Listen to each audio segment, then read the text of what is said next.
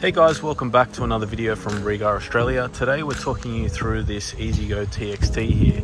Now this looks much like any EZGO TXT you may have seen before, but there's something very unique about it.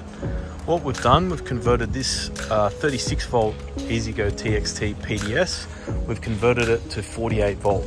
So you can see on this gauge here, showing 52.7 volt with a lithium battery.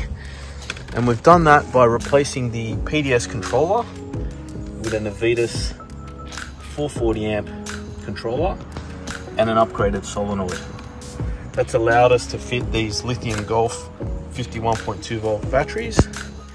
Obviously, this is a huge increase in performance. So standard, the 36 volt TXT is not really a slow golf cart, but it's also not really able to compete with the later 48 volt models. Typically with this Navitas 440 amp controller, this is easily able to outrun say a Club Car Precedent or even an EZGO RXV.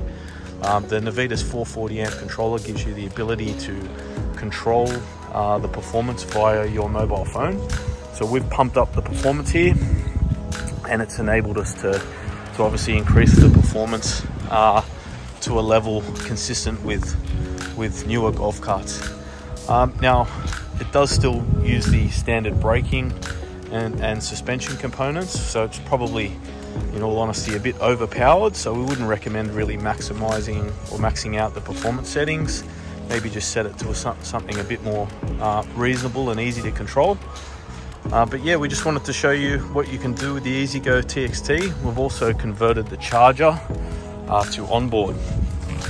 So the charger now is mounted onboard the vehicle, and we've replaced the standard receptacle with this right here.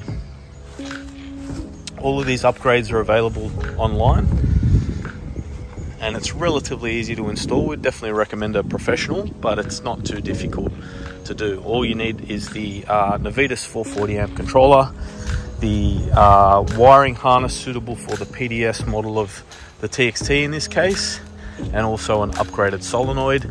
And obviously you'd need to replace your battery bank from 36 to 48 volt in order to get the 48 volts. The controller will support 36 volt, so in theory you could upgrade your controller with the 36 volt batteries, which would give you much more control over the performance of the vehicle.